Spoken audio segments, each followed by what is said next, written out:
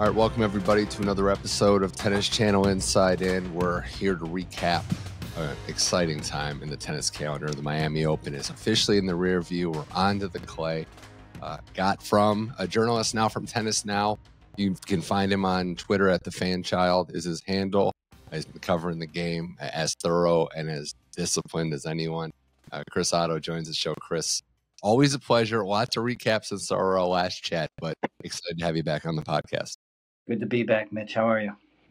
I'm doing great. I'm doing well, and it's kind of melancholy, right? Because we look forward to different sections of the tennis year. This was like section 2. You had your big Aussie Open push, Summer Down Under, the Sunshine Double, no time in the calendar like it, Indian Wells, Miami in the rear view, and a lot to dissect on the tennis court, Chris, but we also had, a lot of interesting storylines on and off the court. We also had a lot of animals too, right? I mean, there was like snakes, bees, and different, a hawk in that last match. So, it's good to see even the animals were enjoying tennis. I know. It was a crazy month, right? So much happened. You think bringing up those bees at Indian Wells, what a surprise that was.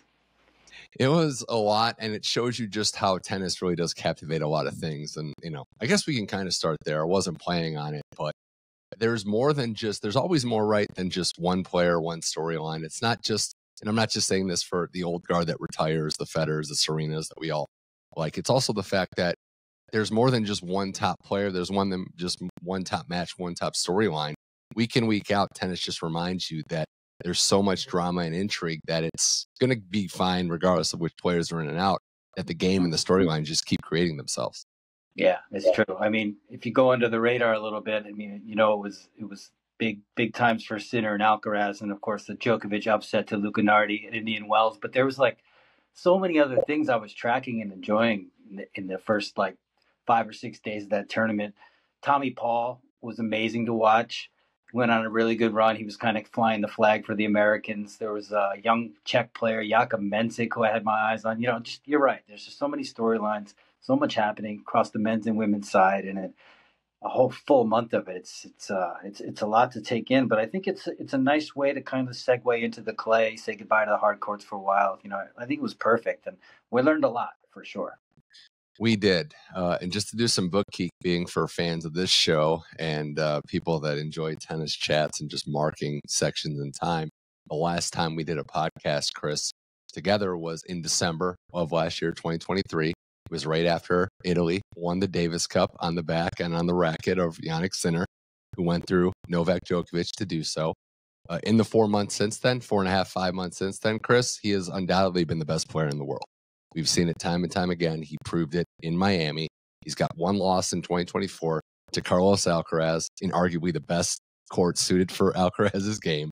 Sinner bounces back from his first loss and dominates the field. He dismantled everyone in his path, including a very game and a very hot, at the time, Grigor Dimitrov. Yeah. Chris, Jannik Sinner is on another level. And it's funny, we were expecting a breakthrough. We knew he was in his moment.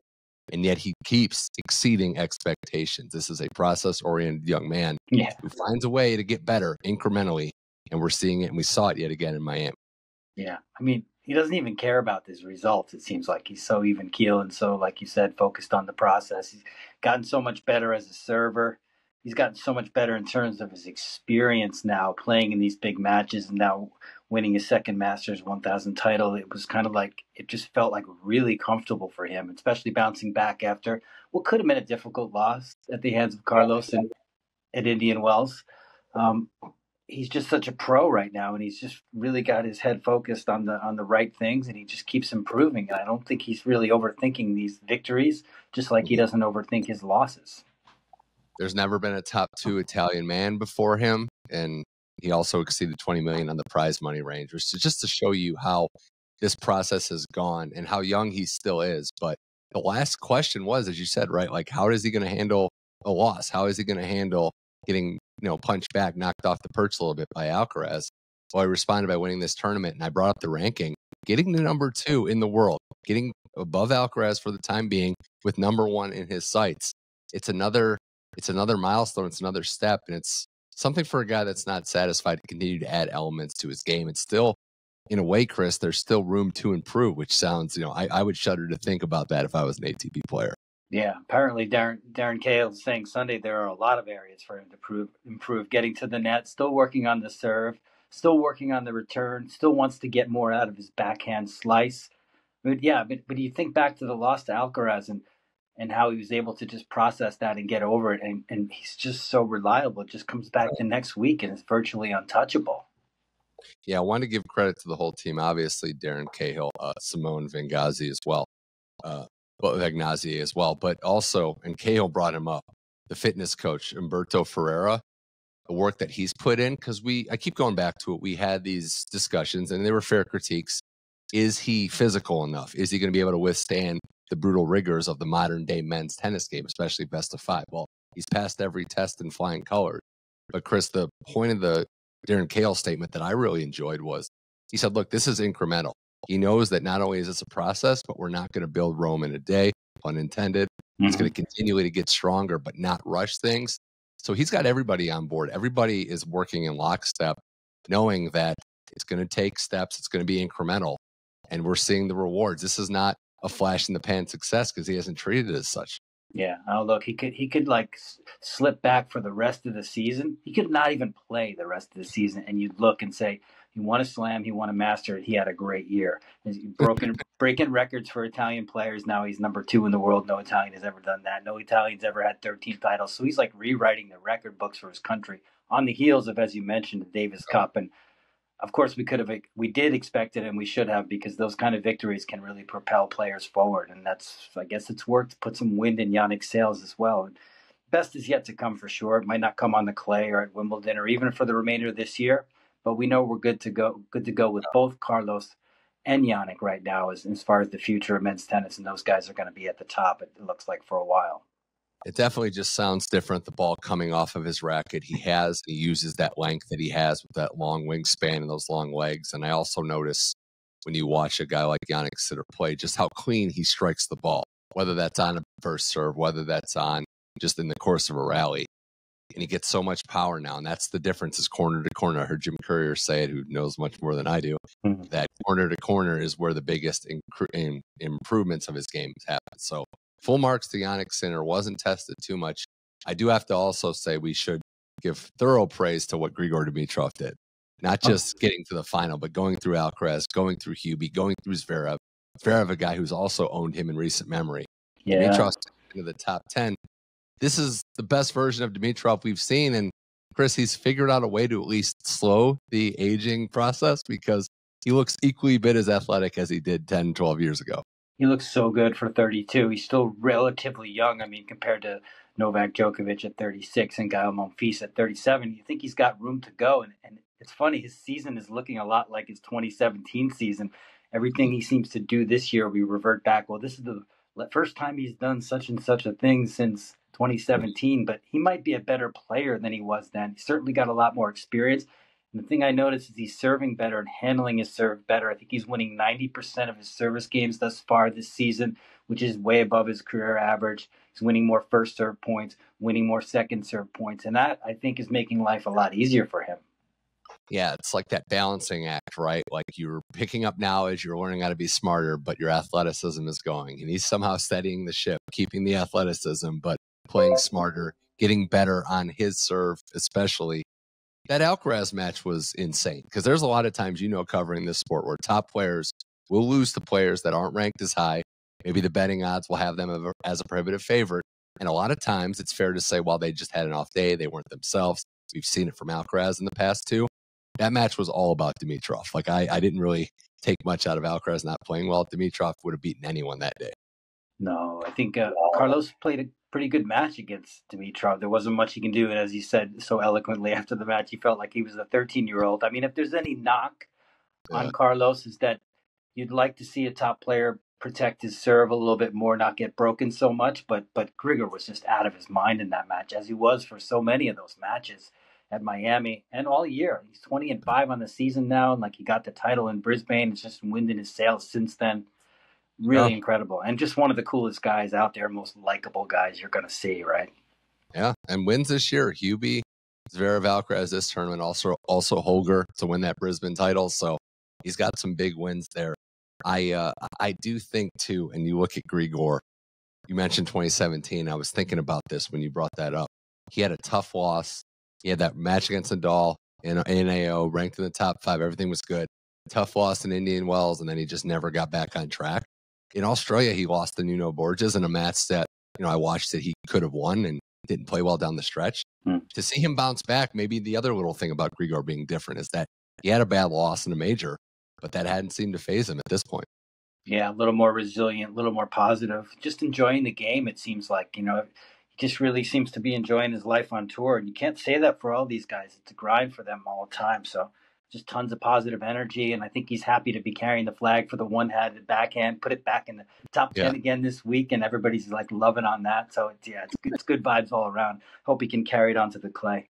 I know he needed that. The one-handed backhand guys were having a meeting. They needed a representative and Grigor stepped up. Well, looking at the other players that went into the final weekend, Daniil Medvedev had, again, another deep run, has established himself as a top 4 player in the world, top 3, given where Djokovic is.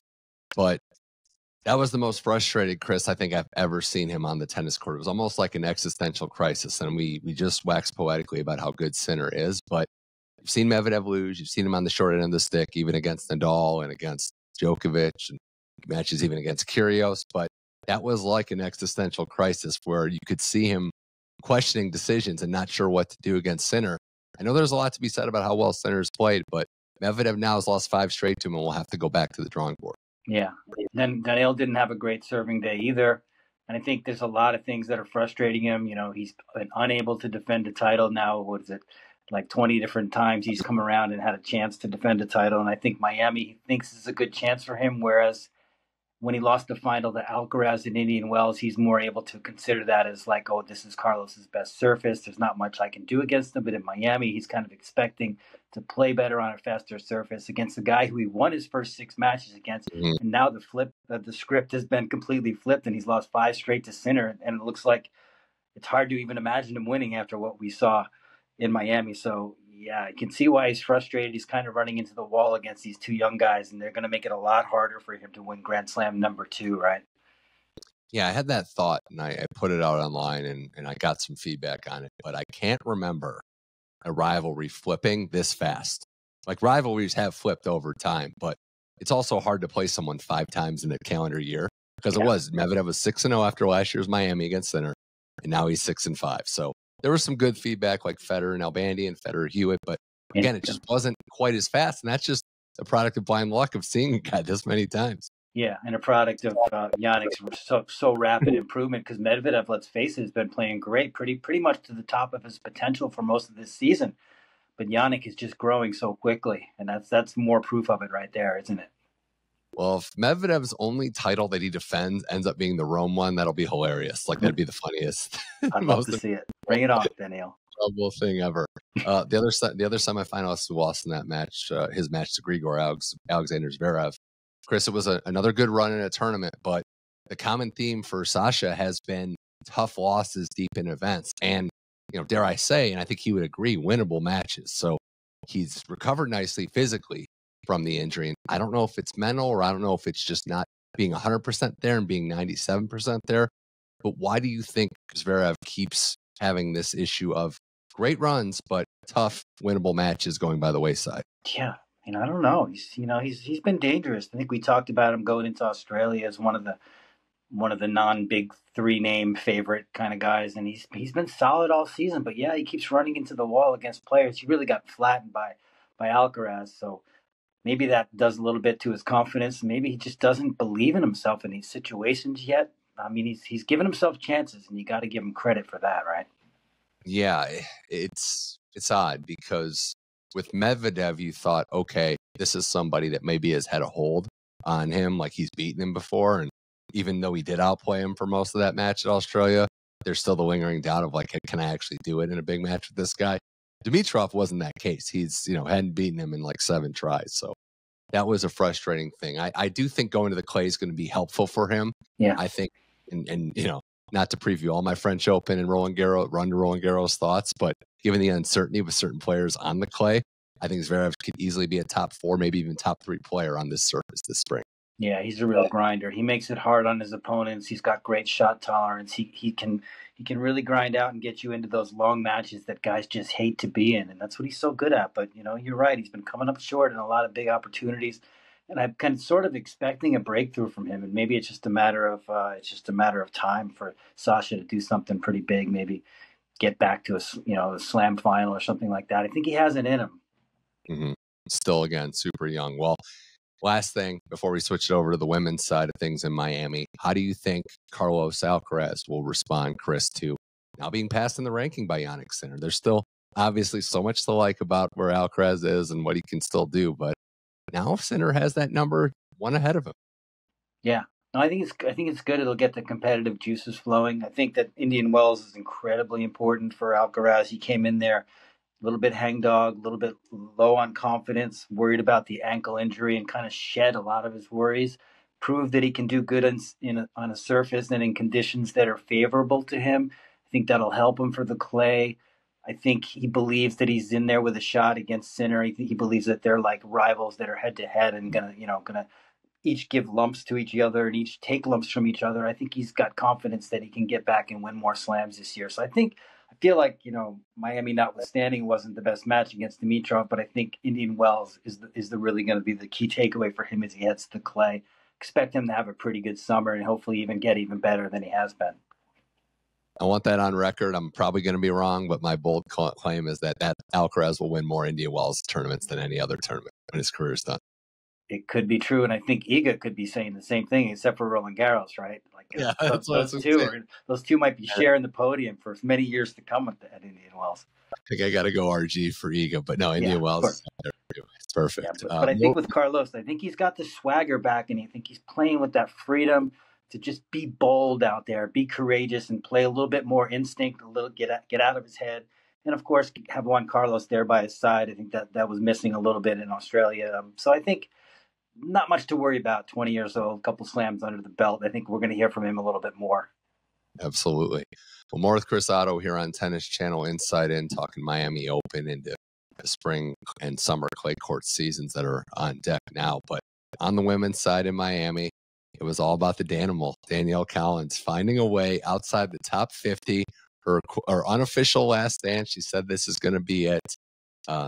I think it's easy to understand why people are questioning it because she just won the biggest title of her life. But Danielle Collins going from outside the top 50, beating champions, beating major champions, finding a way to do it. And it's all about that relentless competitiveness, Chris, that she has. She is as ferocious as they come. We saw it again today or yesterday as we record this, winning a clay court match 2 days later. Whatever the stakes, whatever the round, whatever the event, Chris, she's going to fight. She's not afraid. And how she was hitting the ball, how she was returning serve, that Rybakina match, how she neutralized probably the best serve in women's tennis. Yeah. She took the title in her home state. It was a very special moment and one very deserved for someone that puts the work in.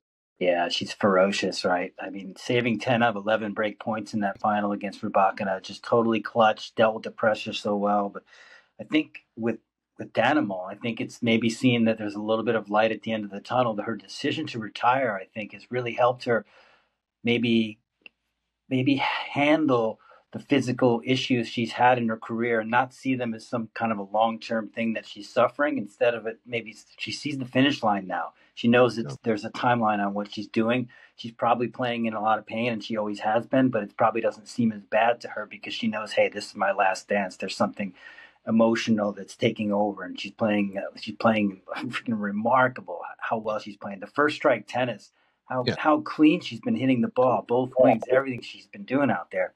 I think she feels like she doesn't have. I don't think she's worrying about her body. I think that really does play into her success. That she's been capable of it all this time. Take out those worries, take out those fears, leave it all on the court, and that's how good she can be. How clean she rips, not just returns, but anything off of her rack is incredible. And her nature has always been, I'm going to play my game. There is a underrated or underappreciated side of that where break point down, game point, match point, championship point. She's going to go for her shot. She might not always make it, but you don't have to worry about, as you would other athletes, maybe being timid in the moment. The moment has never been too big for her. I agree with you 100% on that other point too. The fact that she sees the finish line, she's not freaking out that it's about to be over. She is definitely playing with a reassured calmness that, okay, I know this is it. I'm going to enjoy these moments. I'm very good at tennis still. I'm going to put my best foot forward and take it one moment at a time. I think it sounds backwards because for a lot of athletes it would be, but knowing that this is it has really freed her mind in a lot of ways. Yeah, I mean, the endometriosis, the rheumatoid arthritis, the inflammation issues, the constant injuries, I think have taken a toll on her mentally and spiritually throughout the course. And I think if she's looking at a longer career, there's no end to this. It's hard to stay positive. And now she's just in this such a good place. I mean, you see it every interview she gives, every press conference, everything that comes out of her mouth is so positive. Her dog's hanging out with her. She's just smiling and just like she's feeling a lot of love from people too. And I think all these elements are helping her. And I maybe that's the best we're going to see from her. But still, I'm looking forward to the next 5 or 6 months, U.S. Open. Who knows where she might strike again? Because when she gets it rolling, man, she can be so lethal.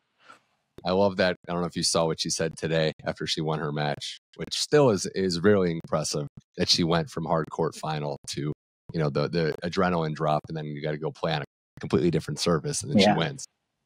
But she said, look, I wasn't used to traveling with a lot of people. So now this is more normal, just traveling by myself. So she is back to normal by herself as the lone wolf. But there's also that side of it too, right, Chris, that she's ferocious out there, but she's a really nice, really kind person. We saw her look out for a ball or a lines person, I believe, that fainted. So, she was, she can turn it on and off, and she has a lot of friends in the game, and they were all happy for her too. That's always nice to see. The USA tennis girls and tennis players in general were all happy to see her have her moment. Yeah, big love from Serena, and that meant a lot as well on social media. So yeah, I mean, great story. One of the biggest, most pleasant surprises of the Sunshine Double for sure.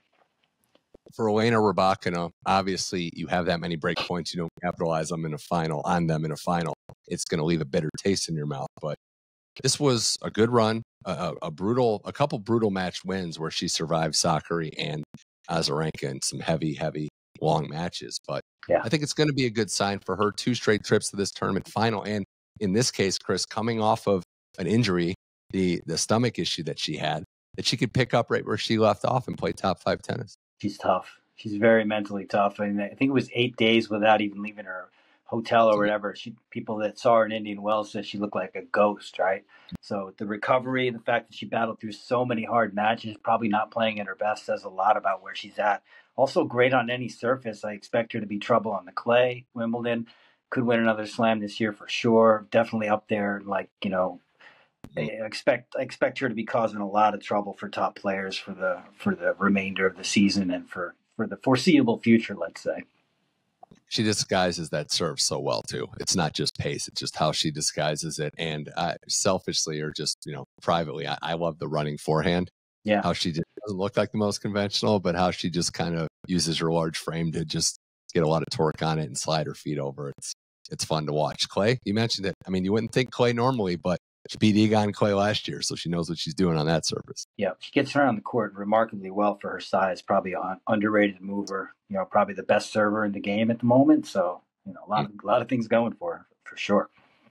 Any thoughts on our other semifinalists? You had Azarenka, another deep run, talking about a warrior that just finds a way to just battle and fight out there, and then Alexandrova, who it didn't end well in the semis, but with that win that she had with, beating Iga, beating Pegula, now has wins over every single top 10 player. So, yeah, she's got a lot of big wins, right? She played some pretty flawless tennis against Iga.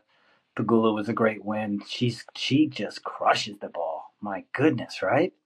I mean, so, she can strike at any time. And the more confidence she has in her abilities to do well in big tournaments, the more damage she can possibly do. Still only 29, relatively young. And Vika, I count her out every once in a while. I don't count her out, but I sort of forget about her as a factor, and then she surprises me.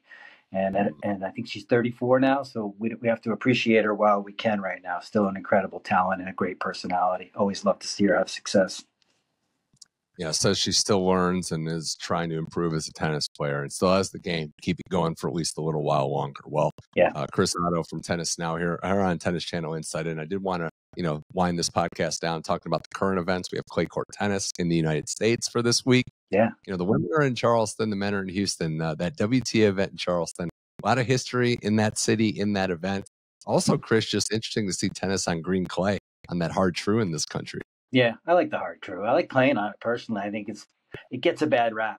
Red clay obviously much better. Yeah. It's different vibe, different playability, of course, too. But yeah, that tournament is a classic. Houston is also really cool at River Oaks Country Club, and it's a great chance to see a lot of American players. They've got a pretty good field this year. France is defending champ. And by the way, just a quick thing about the Americans and the men. I mean, still liking that there's 12 in the top 100. Still liking that there's 5 in the top 25. I still see a glaring hole in the top 10. I think it's given how excited we were about the American men for the last maybe 18 months. I think there's got to be a guy in that top 10. And I feel like right now, Paul, Fritz, and Shelton are the guys who are maybe pushing. And I just want to see a little more from them. I think they've got what it takes, but it's a little bit disappointing that we don't have one there right now. Yeah, unfortunately, Chris Eubanks lost his first round match to Rinky Hijikata. It was his first clay win for Rinky on tour, and he wrote "dirt baller" on the camera, which I thought was a funny move. I'm sure Eubanks loved that. Yeah, well, yeah. To the victor goes the spoils, right? But I agree with you. I think the tough part is Paul was trending that way. You wonder what would have, and then gets injured, so that's just a brutal break for him. Fritz, we'll see. Clay was surprisingly well last year. Can he keep that going? This is a big stretch in Frances Tiafoe's career. I think we'd agree on that. Like, he won this title last year, hasn't been playing well.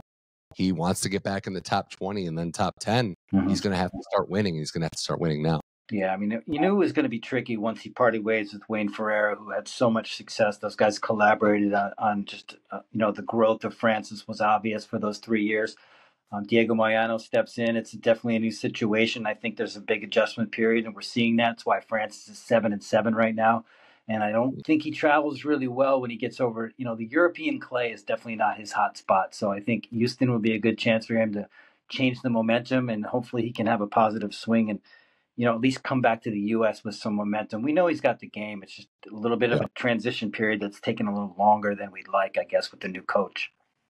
You got Ben Shelton as the top seed, which is interesting, right? He's the number 1 seed at a tournament. We expect and we hope it's not going to be the last time. A chance for him to have some results on clay, maybe be the American to step up.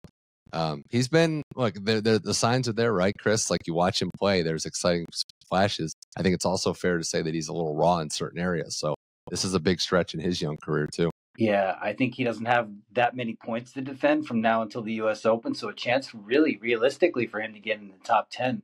I like the way he's been playing this season. Tough losses like Mannarino, 3rd round Australian Open.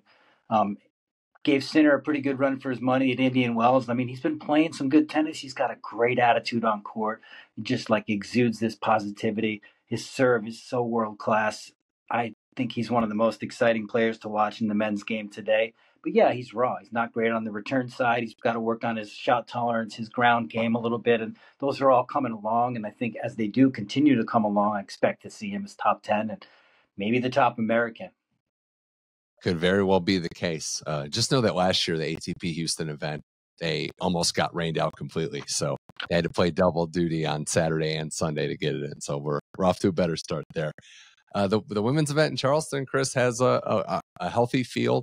We got a big match coming up as we record this that everyone listening will already know the answer to. Pegula and Anisimova, who's looked good. Yeah. But there's some good seeds in this one. Sakari, Jabeur, Jess Pegula, who I mentioned, Kazakina, some other names as well. Anybody standing out, or you think this could be a time to make a move of the Charleston field? Well, Navarro is definitely a name that comes to mind. He made a huge impression on all of us at Indian Wells. The way she played there was fantastic. The way she handled the media.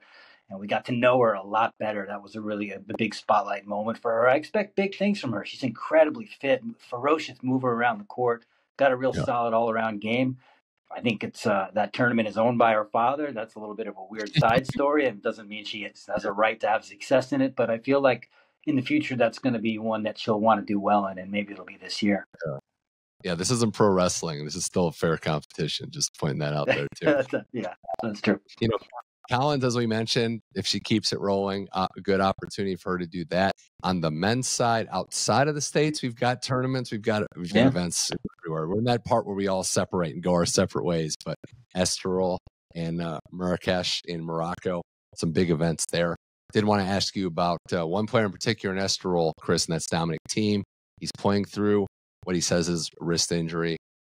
It's an unfortunate situation. It's also a weird one. He says that there's some clicking in his wrist, but he wins his first match, has Gasquet coming up. But I don't know if I can remember a situation where a player's been as upfront about not a great medical situation. But what do you think about Dominic Thiem going into this week? And, again, with the thought process and the qualifier that he said was, if I'm not top 100 at the end of this year, I'm probably not going to keep playing. Well, I'm scared. I mean, it's such like a dramatic turn from where he used to be to before his wrist injury to where he is now. I expected this guy to win multiple Roland Garros titles, and it's so unfortunate how it's happened and what's going on with him. And like he said in his recent Instagram post that he started working with his dad again, started going back to his old practice regimen, working extremely hard, which he's been known to do in the past. And then he overworks the wrist as a result. And so you're just nothing but scared and hope that he can get past this somehow and return to the form he's had. As time goes on, it's harder and harder to imagine, but I sure hope that he can. He's trying so hard, and I hope that he actually gives it more time than just a year, because obviously he just needs to get past something mentally or physically that he's going through. I don't really know, but it's unfortunate, and fingers crossed that he can find it again. Another setback, as he said. It's just you hate to hear those words, and also, you know how brutal tennis is, especially the men's game now, and how physical it is, that you can't really be playing with any governors or restrictors on there. Yeah. These players are too good. The competition's too good. If there's any doubt, if there's any physical hampering, we're seeing it with Rafael Nadal in a way, one of the greatest of all time, that if you're not able to fully go, it could be tough sledding. So we wish Dominic Thiem the absolute best. We'll see how his progress goes. In Morocco, some early wins for Matteo Berrettini and Stan Wawrinka. I grouped those two veterans together. Funny. Yeah, I know. Stan looked awesome. Saw the highlights of his match. He looked very good as he winds down his career Stanimals, pushing 40. And then Berrettini beat Shevchenko in straight sets and looked pretty good doing that as well. So they both two veterans at different points in their career, Chris, but I'd like to see the bounce back from those two guys. No, big age difference between those two. But yeah, Stan at 39, I think he's now 9-0 against Ramos Vignolas. So, like a match that he expected to win, comes out confident. You're always rooting for him. He's just a legend. He's at Stanimal, right? And Berrettini, same thing. There's something about him, the way he plays the game, the way he is as a person, the talent that we know he has. I keep looking at his ranking and see that his career high was 6. I always think it was a little bit higher. But, I'd love to see him put those injuries behind him and kind of get back to a good run here and maybe use the inspiration that Jannik Sinner has given all these Italians. And this boom and Paolini winning. It's the Italian, Paolini winning in Dubai. Yeah, Berrettini looked really well in the best challenger of the year by far, the Phoenix Challenger, making that run all the way through to the final. So it was good to see that. For Stan, and I made this joke before, you might appreciate this. I do say this in somewhat jest, but if Grand Slam titles were like appreciating assets, then in like 40 years, his 3 should be worth like 8 versus who he had to beat to do it. No doubt about it. Total legend, man. I mean, at 39, it's so much to ask, but he's out there and he's got a lot of passion for it. I mean, even after today's win, you probably saw it. He's out there hamming it up with the crowd and just loving every minute of it. So God bless him and keep going and keep that ranking high so we can see more of you, Stan. Well, I have 2 quick things for you, Chris Oddo, on Tennis Channel Inside, and before we wrap up, 2 all-time greats again. 2 quick thoughts here. One being, do you have a read or just kind of reaction to the Novak Djokovic coaching situation now? And I know nothing official's been announced. We'll see. There's rumblings out there, but we all know how serious this, move is and how tough it might be to coach the greatest of all time. So I wonder what your thought is to Novak going coaching change, making that decision at this point in the game. Yeah. First off, I don't understand why the decision was made, but what I want to believe is that Novak is looking for something, wants a change, had a long, productive 5 years with Ivan Isavic, and just thinks that there's something else out there that can help him get over this little mini hump that he's got. Because starting the year without winning an Australian Open title for Djokovic is a little bit of a travesty, right? He's not used to that. Titles in April. What's going on? So, I mean, approaching 37, he'll be 37 before main draw play at Roland Garros starts. He's just I believe that he's looking for something, wants to find it, and then Zimonjic will be with him at Monte Carlo. get a clean slate at the clay season, and maybe that's what he feels he needs. So you got to look at it and think, never count this guy out. I still think he's probably got a slam in him this season. Maybe not multiple, but I'd be curious to see how that works out. Yeah, I agree with what you just said. I would only add that I think he also knows the clock is ticking because Sinner and Alcaraz are getting better and better and better. And there's other guys coming. We might not know exactly who they are. Will Holger take that leap?